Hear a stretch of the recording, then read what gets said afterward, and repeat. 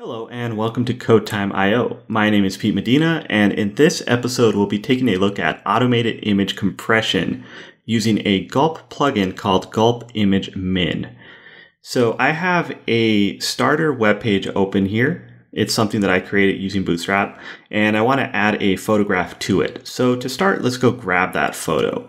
I'm going to go to unsplash.com. It's one of my favorite stock image sites, and I'm going to search for a photo of a clock because this is CodeTime.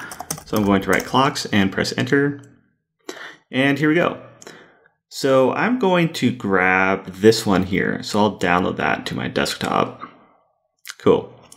Let's jump over here, grab the photo, and put it on the desktop. And I'm just going to rename it Clocks1. Okay, now I have my project folder open here. So this is a Bootstrap folder, and I have it open right here. Here's the project root. It has the dist folder. So these are the folders that go onto the web. Then it has all the source files. So it has that Gulp file. It has images, JavaScript, Node, package.json, and the SASS code. And what I want to do is add this image to the source images folder here, which you'll see is empty. But first, I need to turn on Gulp and have it watch for changes. So to do that, I'm going to open up Terminal, and I'm going to drag it a little bit further to the left and move this over to the right, just so we can see both at the same time. Okay, and inside of Terminal, I'm going to write cd desktop/bootstrap because I want to point to this folder here, and I'll press enter. Okay, now keep in mind that your path might be a little bit different. It's very relative to your user's folder. So you might not be going to desktop/bootstrap. You might be going to documents or wherever else you have your project folder. All right, so I have this open, I have it open in Terminal. And the next thing I want to do is activate Gulp and have it watch for changes. So I'm going to write Gulp watch. Okay, so now Gulp is watching for any changes that I make to this entire project folder, and that's going to include adding images to it.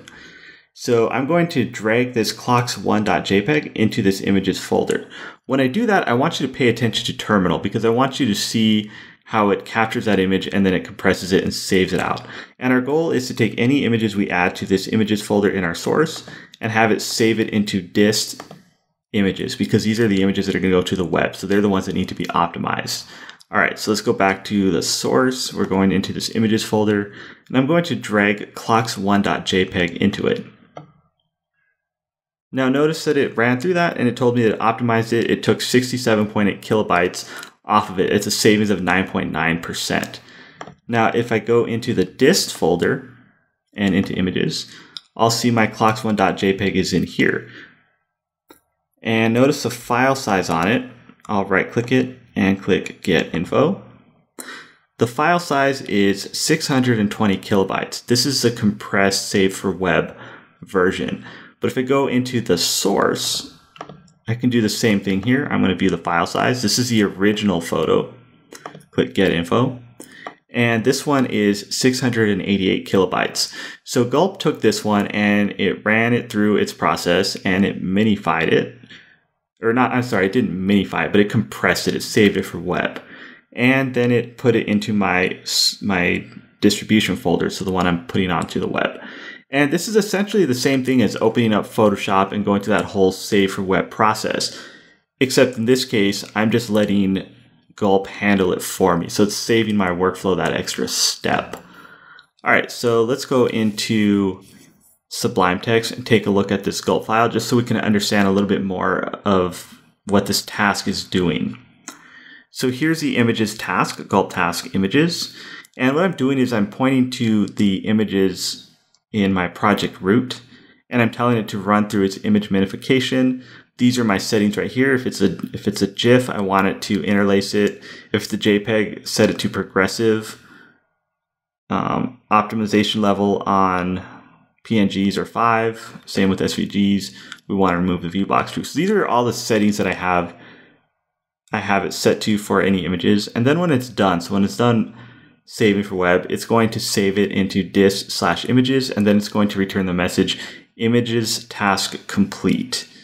And then down here, again, this is just where it's watching for changes, including that images folder. So if I jump back in here and I go to terminal, let's close these up. There's that task, images task complete. Images task complete. Okay, let's close this up and let's add that image. So I'm going to go back in here and write image class, or I'm sorry, source equals images slash clocks1.jpg, alt text equals a close up of a clock face. And let's save it, go back here, refresh. Here's my compressed save for web clock image. But it doesn't quite fit. So let's go back in here and write class equals img fluid. This is a standard Bootstrap 4 class, and what it does is it forces it to fit in the screen. So I'll save it, jump back in here, refresh, and there we go. And that is the Gulp Image Min plugin. It makes it really easy to save our images for web. We don't have to open up Photoshop or any other programs to do that. So give it a try. It's part of the original Gulp download files at CodeTime.io. So you should already have it, and you're free to start using it with all of your other projects. That does it for this episode. Thank you for watching. I'll see you next time. Goodbye.